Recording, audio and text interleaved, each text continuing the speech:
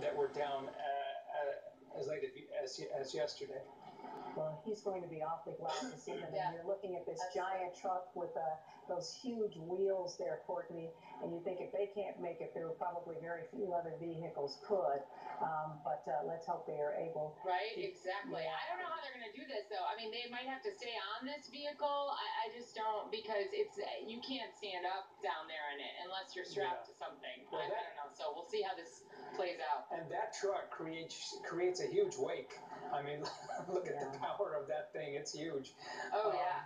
But by the way, our producer, Esther, just explained that there are 118,000 Centerport customers without power. So that's the number right now. And that has been fluctuating. It's kind of been all over the place. Yeah, those guys are just working around the clock. Yeah, they have been. Yeah. And you know what? They don't have to do this, but they wanted to do this. They want to reach out because they have a job to do. They're trying to restore lines, but yet they see someone who needs help and they say, hey, we'll go do this. I'm sure it's not in their book to do that, in their rule book, but you know what? They're going to make it happen anyway, right, Courtney? Right, exactly. I can't tell. Are they getting close to him, guys? Yes. I can't. It's so hard for me to see back here. I mean, it looks as though they are. I mean, they certainly haven't slowed down. We don't yet have the sign within our view, but they are definitely headed somewhere with determination. So we're hoping it looks like they're passing him. If you pan to the left, the camera operator, who's working with you, Courtney? Pan to the left. Yeah, Lynn is. Okay, Lynn. Okay, there he is right there. So I wonder if they just passed him up. Maybe they're going to circle around, or You may be right. It looks as though they're doing just that. You know what? While they're doing that, our producer has suggested, and this is probably a good idea. We're going to put this in a box, and I'm not directing. I'm just telling them what our producer had indicated. Yeah. That's what's going to happen, and then we're going to come back to you when they get ready to rescue. Well, they've stopped now. Yeah, they've stopped. Our director is asking us what we'd like. What we'd like to see is just whether or not we can hold on to this picture for a few more seconds, because it looks as though they're conferring with each other. Yeah, at least they're talking to him now. Yeah, and they may be trying to decide how to back up and get there. And Scott, you're the greatest, by the way, in case I haven't told you today. Yeah, you've been awesome. Yeah, but as we sit there and watch this, Courtney, what's interesting about this is sometimes these stories develop just because we're on the air, and our viewers can immediately call somebody up and say, hey, did you know about this? Or flag someone. Oh my goodness, he's swimming away?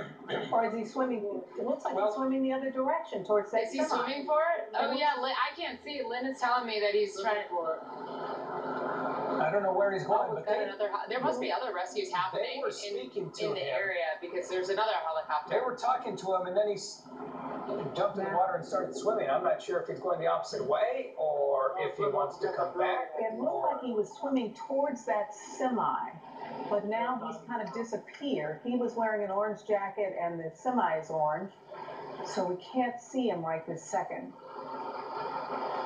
Yeah, not sure where he is now, but jeez.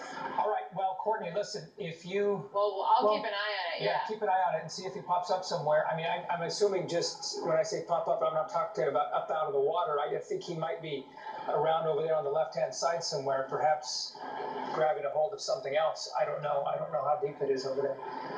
But these guys... Well, and they're certainly looking, too, trying to figure out what's going on. It's clearly deep. Look at that big, high-profile vehicle. And you can also see a lot of traffic there on the other side of a red light. It's hard to tell whether or not that those are vehicles that are moving or just what that is. But maybe if your cameraman can pan over one more. Well, let's see. There now we see somebody else in the water, it looks like. No. Yeah. Yes. Yeah, that's somebody else. He's trying to get to his truck, I guess. I don't know. Well, suddenly this story has taken an interesting turn, hasn't it? Now, do you guys see the helicopter? It's kind of been circling. I don't know. I don't know if he's coming this way. It's a black helicopter. It's not a Coast Guard. Yeah. We haven't seen anything yet. Circling. All right. Yeah. Now we see the helicopter. That is. Yeah, it's right above. Yeah. That's not Coast Guard, and it's. He's turning again. That may be a DPS or a county chopper, but it's not a Coast Guard. But he's at least circling that area. Right. And let's see if they drop a line then, perhaps. They just might do that. seen so many of these aerial rescues. They've been so dramatic because some of them have been tandem rescues where you will have a rescuer connected to the line. They'll be lowered in the basket, help somebody else. And other times they haven't done that. Yeah, exactly. They've just dropped a sort of a leash to wrap around that person, and then that person is hoisted up all on their own. And we've certainly seen those big baskets where they've loaded up. I think that could be what's about to happen. You think so? Yeah, I think you may be right. Well, and in most cases, we've seen them pluck people off of a roof or off a high balcony or something. Oh gosh, it's windy out here. You know what? That looks like a military chopper. That's you know what that is? That's the National Guard. I'm sure that's a National Guard chopper. You're right. I think you're right. Yeah, it's right above the wall. I mean, it's right above this spot right now. Yeah.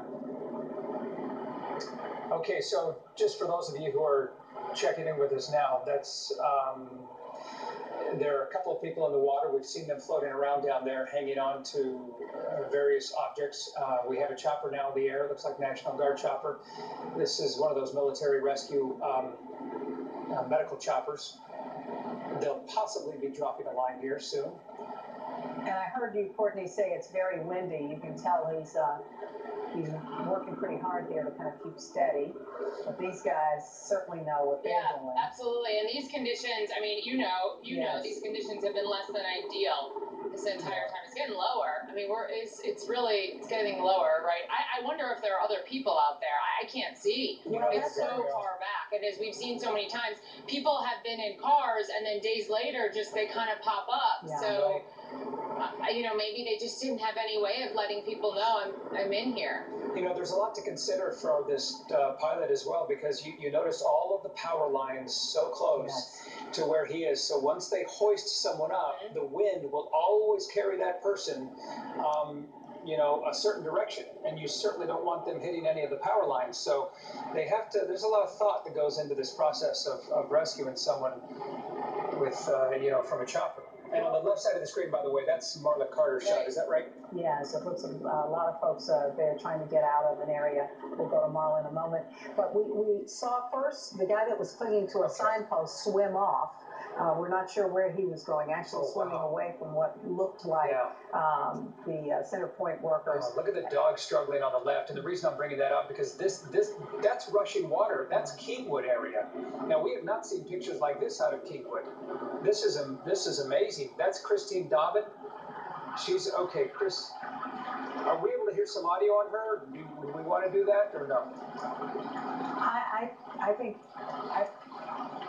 I mean, I'm just wondering if we can just, once the line starts to drop on the helicopter, then we go back to the chopper, but I don't know, because we haven't, but that's a lot of rushing water there. I don't know if that water is rushing into the neighborhoods, rushing out. Christine Dobbin, can you hear us and can you talk to us? Can you hear me? Yes. Okay. Tell us where you are, Christine. Yeah, this is the water. Yeah, we are in Kingwood. This is Lake Houston Parkway, and just unbelievable rescues taking place here. And he's dropping a gun. And I want to show you. Hey, Susie, if you can pan back here too, I want to show you.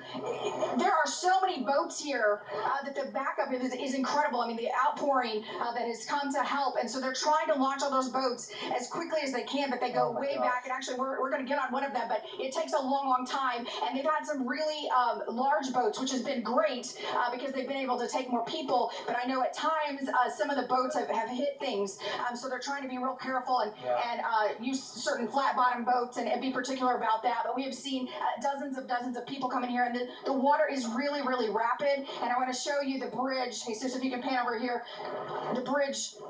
They're walking up this way. The bridge and the water just everywhere, and it's pretty rapid water.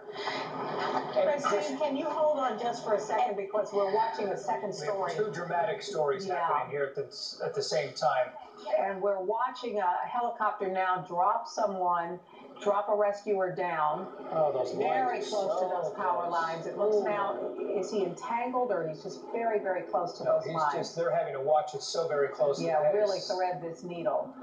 But that rescue worker is coming down.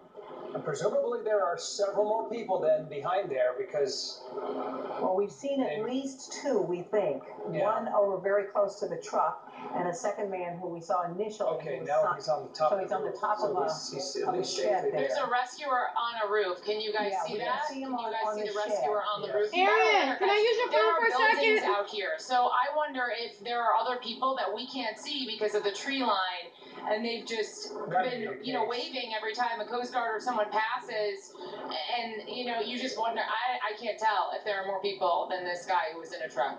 Well, and it looks as though he's trying to talk to somebody. He's leaning down, but it is just incredible to me that they managed to thread the needle through all of what looks like power lines there. All right, now he's disappeared behind another sign, but he may be in the water. Yeah, my photographer seems to think he is going after the driver who is behind the sign right now. So the original person we saw in the water.